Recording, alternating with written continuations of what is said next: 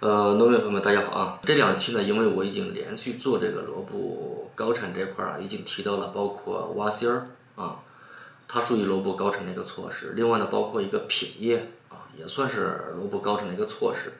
那么有些农户啊，会问这个撇叶和这个挖心儿啊，到底哪一个其实更适合咱们农户去进行啊，而且操作起来更方便，增产效果更明显呢？这一期我们来聊一聊啊。上一期我们已经谈到了这个挖心儿，比如说在什么时候挖啊？挖心儿和这个撇叶呢，一般都是在萝卜这个肉质根呢膨大的后期去进行啊，也就是膨大的时候还没有完全的停止，属于后期的一个阶段啊。一般就是在采收前的20到25天。第二个呢，就说这个撇叶的时候呢，我们只需要进行一次工作就可以了，把外部这个叶片除去啊，内部的叶片不用管它。而这个挖心呢，需要咱们准备一个刀具，把这个萝卜啊，就是心叶这个生长点呢，给它剔除出来。如果说呢剔除的不太干净啊，需要我们进行2次剔除啊。那么从这2个方法上来讲啊，都有利于去促进啊，那么萝卜增产。挖心呢，相对来讲，比较繁琐一点啊，它需要费一定的功夫啊。假如说咱们种植的地块呢又比较大啊，种植的面积比较多的情况下呢，可能就不太适合咱们萝卜的种植户呢去采取这个挖心这项措施。而撇叶呢，我是比较推荐去使用的啊，因为撇叶的话呢，相当于咱们只是把外部的叶片撇掉了，而内部的叶片呢，它继续要进行这个光合作用啊，要进行这个干物质的积累、转化等等。所以说，希望咱们朋友们呢，你自己知道哪一个更方便、更有利于你自己切实可行的一些措施啊，就可以了。前2天这个温度每天都有10-20度啊，现在突然今天降温了，下雨了，大棚里面不知道有事没事。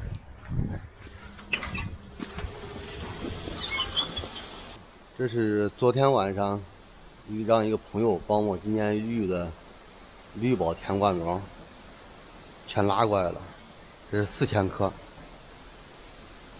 这是我们无土栽培这一块，现在因为它没有那个秧子还没有伸长，所以说呢可以集中在一起啊，用那个小工棚加上一个晚上的棉被来保暖。等这个温度起来以后啊，彻底起来以后，然后再开始按正常的株行去放。看现在的温度多少度？12度，现在只有12度。可能天气预报也就是今天温度会低点，明天温度又上升了。早春这一块就会遇到这种问题，温度起起伏伏啊，给种植这一块带来很多不确定的一些影响。这边是前段时间做的无土栽培，采用双蔓种植，现在第2个蔓还不是很好，还没有吊起来，只吊了1个蔓。这是2月初定植的番茄，你看都开花了，无土栽培都开花了，都是做实验的。这个是那个丑南瓜，也叫水蜜南瓜。我们今年摸索的早春无土栽培定植这种方法，采用冷棚的方法如果可行，效果出来以后，将对这个常规的冷棚种植提前能达到1个月采收这样的方法。这个技术我们去摸索出来以后，还是很有社会经济效益的、经济利益的。看一下我们这个大棚里面这个地方，这个角的地方，这是种的什么东西？能看出来不能？年龄稍微大一点能看出来啊。芦苇，大棚里面种芦苇，还是这么高端的大棚。这是春节前那个村支书弄过来一点，然后先放到我们大棚里面，到春天温度高以后，它都移走了。这个种芦苇干嘛呢？刚开始我也不是很了解，后来我专门跑到他家问了一下。这种芦苇它是一个特殊的一个品种，和我们那个平时池塘边儿上长那个芦苇有点不一样啊。它这个种这个芦苇呢，主要是用于清除饲料啊，打碎了喂牛非常好。但是种芦苇千万是不能种到这个基本农田的因为你种基本农田这块是不允许的。你可以种到林地荒地都可以。就像芦苇，如果做清除饲料收购价格比较高的话，我感觉还是比较划算的，因为它属于一个禾本科的一个杂草多年生的。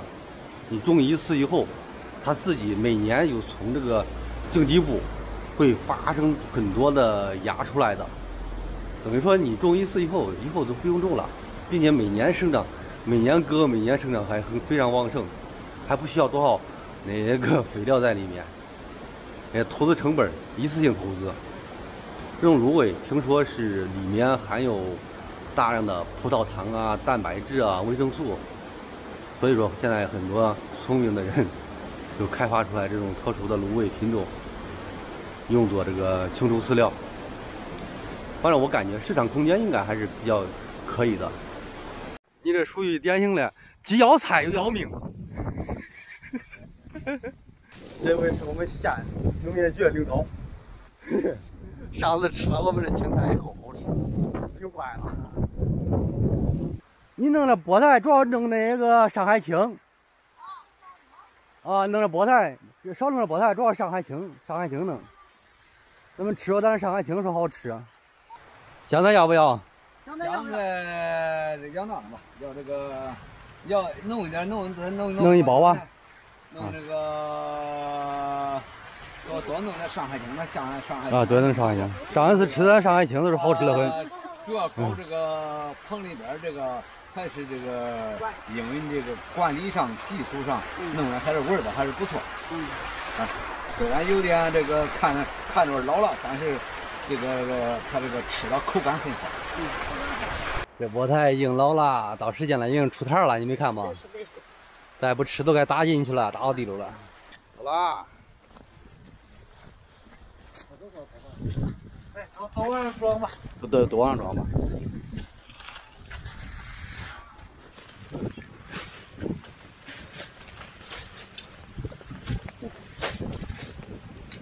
那个上海青能4斗，老胡，上海青4斗。把这车开到那个面包车上，咱装上去吧。走。你要吗？不要啊？现在要不要？现在给，你这不是拿走可以弄了吗？这不是没事，你要说我再装。多弄几会儿。行。这个弄完以后吃的我的好点。行，给你弄。那。我想弄2兜都行。我再弄2兜啊，那都拿着吧。都2兜啊，菠菜能给弄2兜。完就那都往那兜上，我送人搁那。老胡了，老胡，你们2个都过来，我跟你说一下。老大，你看啊，每一垄的头干栽一个水泥柱，然后那个每2棵苗之间再栽一个，全部是在垄上面栽。咱们不是2.5米的那个柱子吗？底下埋个40公分，4边的柱子都得用下面埋地锚，用钢丝这个来着。到时候它一种了以后，到时候它不扯嘛，是不是？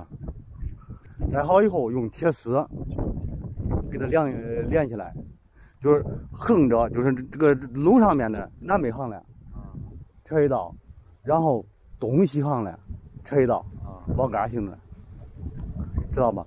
铁丝用3.0的，3.0的3.0的铁丝，那就是粗点的8号线就行了等于说是南北的柱子连在一起，东西的柱子也连在一起，都连到柱子上是吧？啊，都连到柱子上。